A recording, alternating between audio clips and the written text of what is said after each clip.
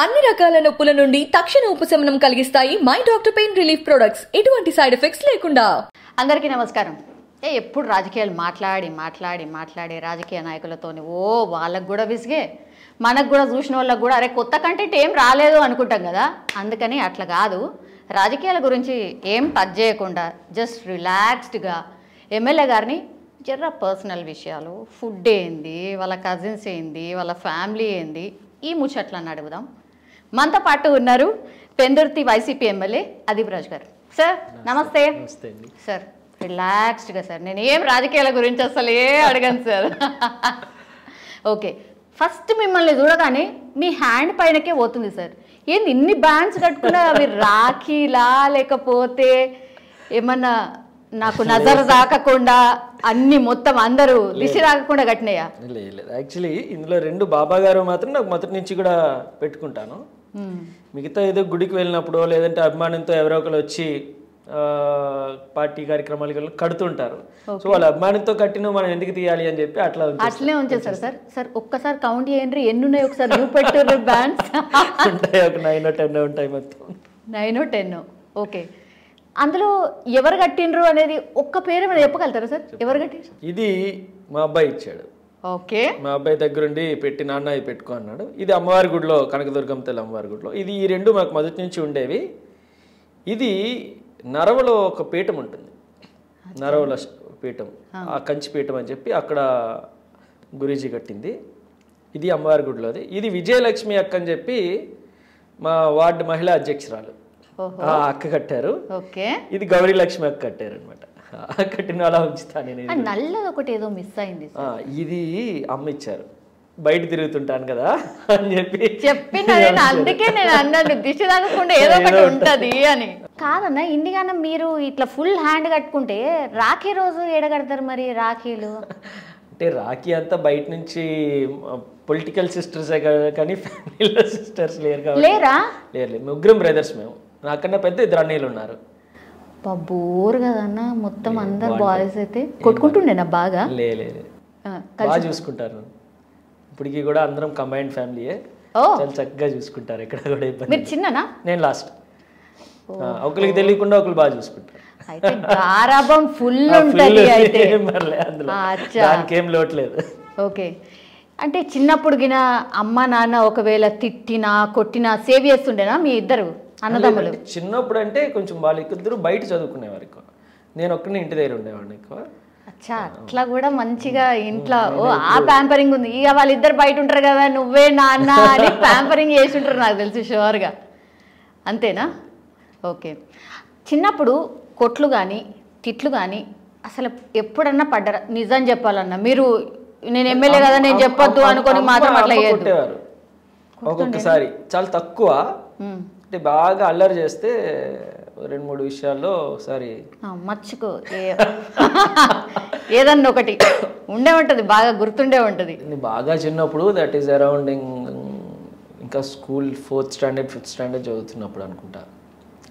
మాకు అప్పుడు వైజాగ్కి అప్పటికి నాన్నగారు ఏదైనా ఫుడ్ తినాలి అంటే ఒక్క దసపల్లా హోటల్ తప్ప ఇక్కడ కూడా ముట్టుకోరు. వైజాగ్ అప్పటికి అదే ఫేమస్ అనమాట. ఓకే, ఫ్రైడ్ రైస్ తెచ్చారు, నేను రాకముందు అయిపోయింది. చికెన్ ఫ్రైడ్ రైస్ చాలా ఫేవరెట్ డిష్ అనమాట ఇంట్లో అందరికి. నేను వచ్చి దానికోసం గొడవ పెట్టా, నాకు అదే కావాలి అదే ఓపిక పట్టారు. తర్వాత 2 తగిలాయి. తగలగానే సైలెంట్గా వెళ్ళి కూర్చుంటే మళ్ళీ రాత్రికి నాన్నగారు తెచ్చారు అనమాట, కోసం గొడవ పెడుతున్నా అంటే. ఓకే, మళ్ళీ అది ఫుల్ఫిల్ అయిపోయింది. ఓకే, ఫుడ్ గురించి ఎట్లాగో ఇక మాట్లాడుకున్నాం కాబట్టి ఏమి ఇష్టం? ఫుడ్ ప్రత్యేకంగా ఇష్టం అని ఏముండదండి. ఫుడ్ కొంచెం కష్టంగా తింటాను యాక్చువల్లీ, చాలా తక్కువ. అందుకే సార్ నవ్వున్నారు. చాలా తక్కువగా తింటా, అంటే మాక్సిమం అన్నీ కూడా దేవుడికి వదిలేస్తాను నేను, బాబా గారికి. అంటే నాన్ వెజ్ తింటాను, వెరీ లిమిటెడ్గా. అయితే మెయిన్ ఏంటంటే రైస్ తిన్నాను. రైస్ ఓన్లీ 2 పూటలు మాత్రమే తింటాను నెలంతటికి, వారానికి 2 పూటలు. ఏంది సార్ అది? బుధవారం మధ్యాహ్నం, ఆదివారం మధ్యాహ్నం మాత్రమే తింటా. దానికి డే కూడా ఉందా? అంటే లక్షవారం ఉపవాసం ఉంటాను నేను, దానికోసమని బుధవారం ఆఫ్టర్నూన్ తింటాను. సండే నార్మల్గా ఇంట్లో అందరం కలిసి ఒక్కోసారి తింటుంటాం కాబట్టి ఒక పూట తింటాను అనమాట. ఎందుకు అట్లా పెట్టుకున్నారు? బాబా గారికి వదిలేశాను నేను. అవునా? బాబా గారి డివోటీ నేను. అలాగే స్వీట్స్ షుగరు జాగ్రత్తతో చేసిన కూడా ఏమి తిన్ను తాగను. అంటే like sweets, chocolates, ice creams, biscuits, cool drinks, juices ఇవన్నీ కూడా ఓన్లీ సండే మాత్రమే తింటా. వారానికి ఇంకా అంటే మంత్లీ 4 times మాత్రమే స్వీట్ తిన్నా, ఏదైనా షుగర్ జాగ్రత్త చేసింది. అచ్చా, మేము ఏవైతే తింటామో అవి మీరు తినరు అన్నట్టు.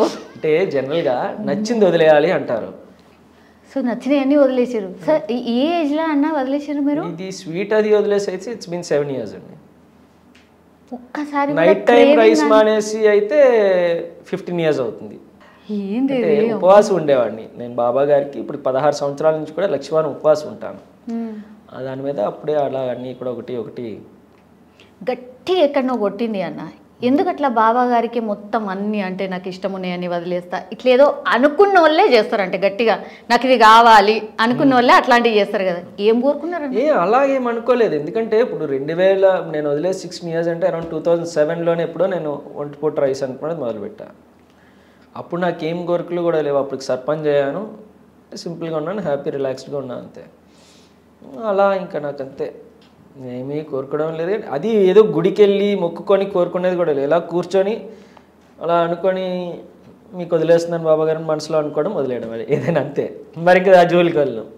ఓకే, బాబా గారి మీద ఎందుకంత గురి? అంటే ఎక్కడో సమ్ ఫీల్ ఏదో ఒక పాయింట్లో వచ్చి ఉంటుంది కదా, నిదర్శనం కనబడుతుంది చాలా నాకంటే. నేను చాలా సందర్భాల్లో కొన్ని హార్డ్ టైమ్స్లో ఇంక నేను ఈ సిచ్యువేషన్ నుంచి బయటికి రాలేను, ఇంక నేను హ్యాండిల్ చేయలేను అనుకున్నటువంటిది విత్ ఇన్ అవర్స్లో అది మొత్తం మళ్ళీ ఎవరైతే నాకు ఫోన్ చేసి నువ్వు ఇబ్బంది పడతావు చూసుకో అని చెప్పినాలో, అన్న సారీ అన్న తప్పు అయిపోయింది. అవునా? నేను ఏదో కోపంలో అనేసానన్న, ఏమనుకోక అనేటువంటి పరిస్థితులకు వచ్చి. దివ్య దృష్టి లాంటిది ఏమన్నా ఉందా అన్న మీకు? అంటే ఇట్లా చూడంగానే నా గురించి కూడా మీరు ఏమైనా చెప్పగలుగుతారా? అలాంటివి ఏమి లేదు. అలా జరిగితే ఇంటర్వ్యూ కూర్చునే పని కూడా లేదు. మీరు ఏ ప్రశ్నలు అడుగుతారో కూడా ముందు తెలిసిపోవాలి. అలా అయితే అది కూడా కరెక్టే అన్న. అలా ఏముండదు. అంటే ఆయన మొదటి నుంచి కూడా నాకు ఎందుకో బాబా గారిని బాగా ఎక్కువ. నేను షిరిడి మాల కూడా సంవత్సరానికి 2 సార్లు ఖచ్చితంగా వేసుకుంటాను. అయ్యప్ప స్వామి మాల లాగా షిరిడి మాల వేసుకుంటాను. అచ్చా. అంటే ఈ కోవిడ్ తర్వాత కొంచెం గ్యాప్ వచ్చింది, ఖచ్చితంగా వేసుకున్నాను.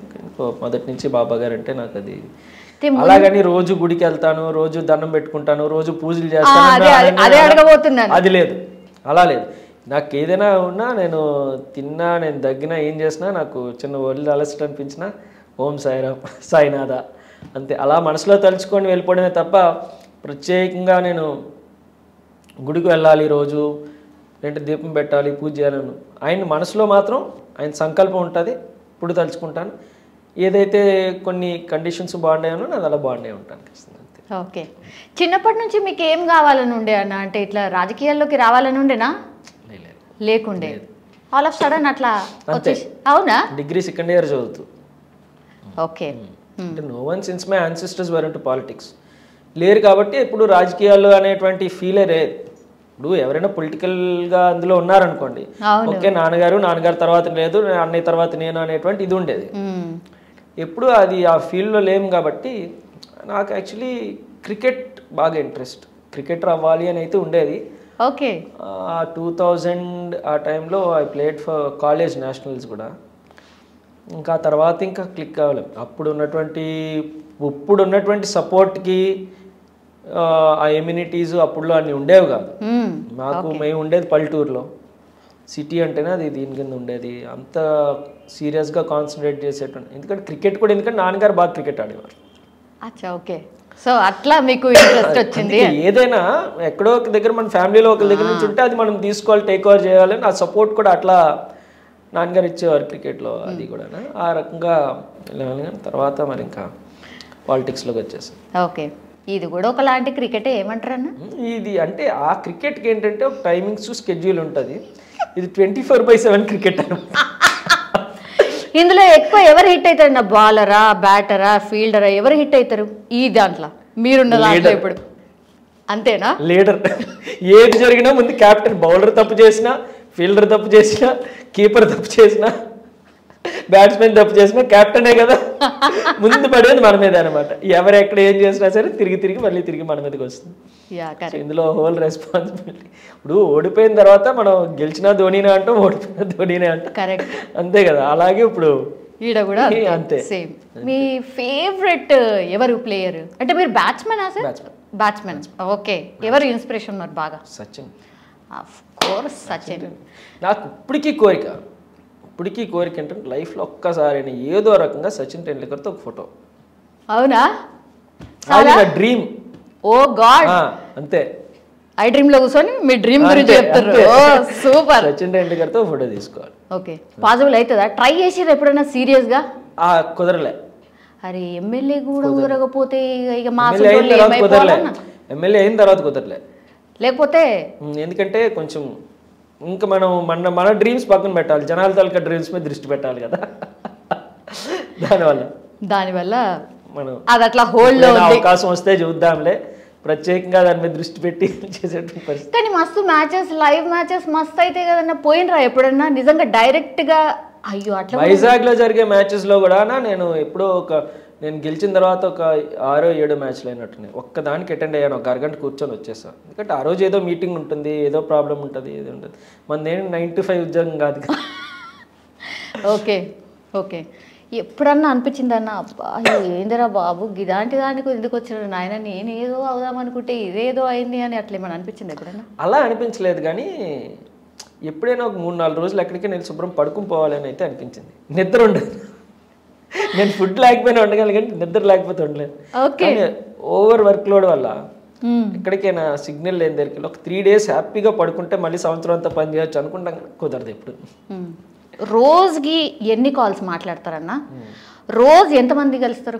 చెప్పలేం పరిస్థితి బట్టి. ఆఫీస్ దగ్గర అయితే రోజు మినిమం 300 తక్కువ ఉంటారు.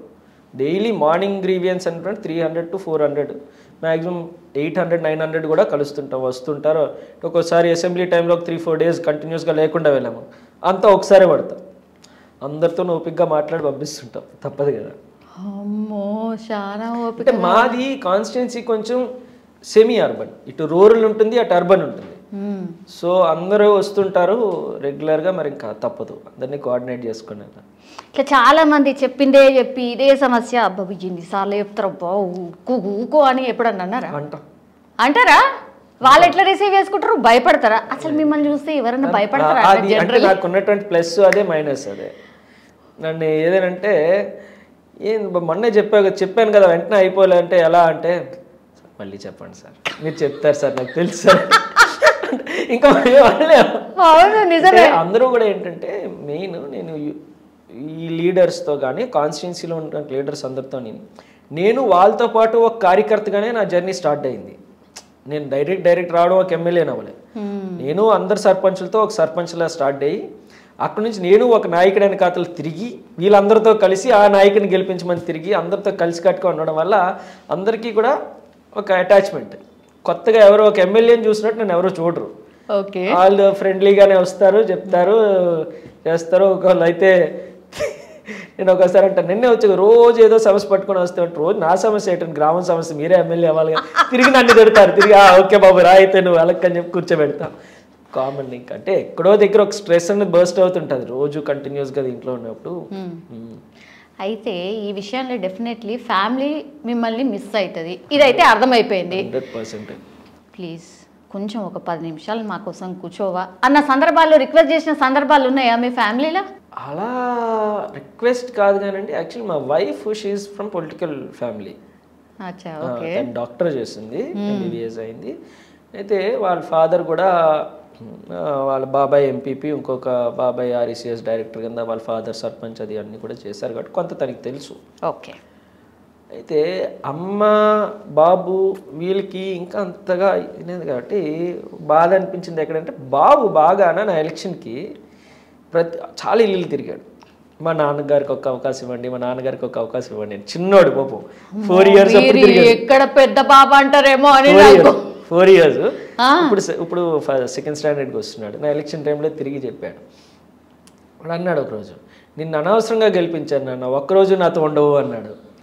పిల్లలకి ఇప్పటి నుంచి కూడా అది అక్కడ, కానీ తప్పదు. మిస్ అవుతాం. స్కూల్కి వెళ్ళినప్పుడు బాయ్ చెప్పడానికి ఆఫీస్ రూమ్లోకి వస్తాడు, అక్కడ బోల్డ్ మంది జనం ఉంటాడు, వెళ్ళిపోతారు. అమ్మ అయితే రెగ్యులర్గా ఇంటికి వెళ్తుంటాను, పని చూసుకొని వచ్చేస్తుంటాను, కలము ఎవరు, నేను అడవడిగా వచ్చి వెళ్ళిపోతుంటా. ఒకసారి అమ్మ అంటే ఎవరు చుట్టాలు వచ్చారు కుర్చీలు వేయండి బాబా అంటే ఒకే ఇంట్లో ఉండాల్సిన మాట్లాడడం కూడా అవ్వదు. సో అనిపిస్తుంటుంది వాట్ ఈస్ ఫ్యామిలీకి మన ఈ మాత్రం టైం కూడా, కానీ తప్పదు కదా, అందరి పరిస్థితి అట్లనే ఉంటుంది. అలానే ఉంటుందండి పొలిటికల్ లైఫ్ అంటేనే అట్లా ఉంటుంది. పోనీ పండగ పూట కూడా ఏవో ఉంటాయి. ఇప్పుడు ఫర్ ఎగ్జాంపుల్ శ్రీరామనవమి వచ్చింది, అందరూ శ్రీరామనవమి కళ్యాణం దగ్గర మా ఊరికి రండి మా ఊరికి రండి మా ఊరికి రండి అంటారు, పిలవాలి. సంక్రాంతి సంబరాలు జరుగుతున్నాయి రండి అంటారు, వెళ్ళాలి. దసరా అమ్మవారి విగ్రహాలు పెట్టాం మీరు రావాలి అంటారు. వాళ్ళు అభిమానంతో పిలుస్తున్నారు. వాళ్ళకి ఏంటంటే మనం వెళ్తే మనం అక్కడికి వెళ్ళామంటే వాళ్ళకి గౌరవం, మనకి అభిమానంతో పిలిచినప్పుడు అది కాదండి. ఇంకా ఫ్యామిలీ లైఫ్ అనేది ఇంకా కొంచెం టఫ్గానే ఉంటుంది, వాళ్ళకి చాలా తక్కువ టైం ఉంటుంది వాళ్ళతో స్పెండ్ చేసి. ఓకే, పేరెంట్స్ టీచర్స్ మీటింగ్ ఎప్పుడన్నా పోయినరా అన్న మీరు? లేదు, ప్రతిసారి వాడు పిలుస్తాడు. ప్రోగ్రెస్ రిపోర్ట్ ఎప్పుడన్నా చూసిరా మీకు? తిడతాడు, అందరూ వస్తున్నారు రావట్లేదంట. మొన్న అయితే వెళ్ళడమే మానేశాడు. నేను వెళ్ళను మీరు రాకపోతే అని చెప్పి ఆ మీటింగ్ వెళ్ళడం మానేసి ఇంట్లో వెళ్ళి సో తప్పదు కదా. ఓకే, లాస్ట్లీ అన్న మీకు ఒక స్పెషల్ టాలెంట్ ఉంది, నేను చూసిన ఒక వీడియోలో మిమిక్రీ బాలే చేసిరన్న, అసలు అద్భుతం ఇది. ఇది నేను మిస్ అవ్వను. మీరు ఏం చెప్పండి అంతే, చంద్రబాబు నాయుడు మీద ఆయన ఒక్కరిదే చేయగలను, ఇంకెవరిది కూడా చేయలేను కూడా. నేను మిమిక్రీ ఆర్టిస్ట్ కాదు కానీ వద్దులేండి, ఎందుకు అందరూ చూసారు కదా ఎట్లా, అది ఆ ఫ్లోలో వచ్చిన దానికి మళ్ళీ ప్రతిసారి చేయాలంటే చేయలేము. మంచిగా ఫినిష్ చేద్దాం అదే చెప్పేవాడు నేను రెగ్యులర్ గా, ఆయన చెప్పిందే డైలాగ్ మార్చి సేమ్ అదే గొంతుతో చెప్పాడు నన్ను, అయిపోద్ది. ఆయన ఏం చెప్పేవాడు అంటే జనరల్ గా డ్వాక్రా మహిళలకి మీటింగ్ పెట్టినప్పుడు ఆయన చెప్పేటువంటి మాటలు అనమాట. మా డ్వాక్రా చెల్లెమ్మలు మీరు అందరూ కూడా ఆయన ఎలా చెప్పేవాడు అంటే ఆయన వాయిస్ లో చెప్పాలంటే, మా డ్వాక్రా అక్క చెల్లెమ్మలో మీ అందరికి కూడా మాటిస్తున్నా, ఒక్క రూపాయి కూడా మీరు రుణమాఫీ కట్టకండి, ప్రతిదీ కూడా చూసుకునే బాధ్యత నాది అని చెప్తాడు. చెప్పింది ఏమైనా ఒక్క వాయిస్ ఏదో అలా వచ్చినప్పుడు అంటే ఏం లేదు. జనరల్ గా మనం మాట్లాడింది ఇప్పుడు ఫర్ ఎగ్జాంపుల్ రేపు జనాల దగ్గరికి వెళ్తాం, జన్మభూమి కమిటీలో అవినీతికి అసత్యానికి పరాకాష్ట అని అన్నాం అనుకోండి, అర్థమవుతుంది వాళ్ళకి, అర్థమయ్యేటట్టు చెప్పాలి. అమ్మ గతంలో ఎలా ఉండేది, జన్మభూమి కమిటీలు పెట్టి వాళ్ళ పార్టీ వాళ్ళకు ఆ కండువా కప్పుకున్న వాళ్ళకి పథకాలు ఇచ్చేవారు, అవినీతి ఎక్కువ ఉండేది, అది మన ప్రభుత్వం వచ్చేకి లేదని చెప్పాలి. సో వాళ్ళకి ఆ బోర్ కొట్టకుండా మధ్యలో చిన్న ఎంటర్టైన్మెంట్ అనమాట, అంతే. అది ఆ రోజు ఆ వేదిక మీద జగన్మోహన్ రెడ్డి గారు పక్కన ఉంటుండగా ఎదురుగా కొన్ని వేల మంది ఉంటుండగా అవకాశం అంటుండేది. దట్ ఈస్ సూపర్ అన్న, భలే అనిపించింది. వాట్ ఇస్ దిస్, ఇది ఒక డిఫరెంట్ టాలెంట్. బాగా ఎంజాయ్ చేశారు. yes exactly, ఎంజాయ్ చేశారు అసలు అయితే. yes, లాస్ట్లీ సరే రాజకీయం వద్దు అనుకున్నాం కానీ జగన్మోహన్ రెడ్డి గారి గురించి ఒక్క వర్డ్ అన్న చెప్పకుండా ఇంటర్వ్యూ ఎట్లా క్లోజ్ చేస్తామన్న? In one word, Jaganmohan Reddy గారు ఈజ్ మై గాడ్ అండి. ఈరోజు అదీప్ రాజ్ ఈ పరిస్థితిలో ఉన్నాడు అంటే మా పేరెంట్స్ ఏదైతే ఉందో, జగన్మోహన్ రెడ్డి గారి వాళ్ళ అదీప్ రాజ్కి ఒక అవకాశం కల్పించి వాళ్ళు ఇక్కడ ఈ స్టేజ్లో ఒక ఎమ్మెల్యేగా మాట్లాడగలుగుతున్నానంటే జగన్మోహన్ రెడ్డి గారి వల్ల మాత్రమే ఈ స్థాయిలో ఉన్నాం. వాళ్ళ అదీప్ రాజ్ గొప్ప అని నేను ఎప్పుడు అన్నాను, ప్లేనరీలో కానీ అన్నింటిలో కూడా చెప్తా. జగన్మోహన్ రెడ్డి గారు లేకపోతే హూ ఈజ్ అదీప్ రాజ్? ఎంతమంది ఓట్లు వేస్తారండి? మా కుటుంబ సభ్యులు మా పక్క గ్రామాల్లో 2-3 గ్రామాలు, ఇవాళ ఇంతమంది సీనియర్లు ఎంపీపీలుగా చేసిన వాళ్ళు, జెడ్పీటీసీలుగా చేసిన వాళ్ళు, ద్రోణ్ రాజు గారితో, గురునాథరావు గారితో, హేమాహేమిలతో పనిచేసిన వాళ్ళందరూ కూడా ఇవాళ అదీప్ రాజ్తో ఉన్నారు, అదీప్ రాజ్ని గెలిపించారు అంటే కారణం ఎవరు? జగన్మోహన్ రెడ్డి గారు అదీప్ రాజ్ని వైఎస్ఆర్ కాంగ్రెస్ పార్టీ ఎమ్మెల్యే క్యాండిడేట్గా పెట్టారు కాబట్టి, అవకాశం ఇచ్చారు కాబట్టి అదీప్ రాజ్. లేకపోతే హూ ఈజ్ అదీప్ రాజ్? అందరు సర్పంచ్లో ఒక సర్పంచ్, యూత్ కాంగ్రెస్ ప్రెసిడెంట్, అంతే. ఆయన లేకపోతే వీఆర్ నథింగ్. ఈ రోజుకి కూడా నేను అదే చెప్తా, జగన్మోహన్ రెడ్డి గారు ఏది చెప్తే అది చేయడానికి మేము సిద్ధంగా ఉన్నాం. ఆయన ఒక కార్యకర్తగా పనిచేయంటే కార్యకర్తగా పనిచేస్తాం. నువ్వు ఒక నాయకుడిగా ఉండంటే నాయకుడిగా ఉంటా, ఆయన ఏం చెప్తే అది చేయడానికి సిద్ధంగా ఉన్నాం. అంటే ఇది మేము ఎందుకు ఎవరి వల్ల మేము ఈ స్థాయిలో ఉన్నామని మర్చిపోతే నా గొప్ప అనుకుంటే ఏమవుతుంది. Yes yes thank you so much అన్న, and all the very best అన్న. Thank you so much. Thank you.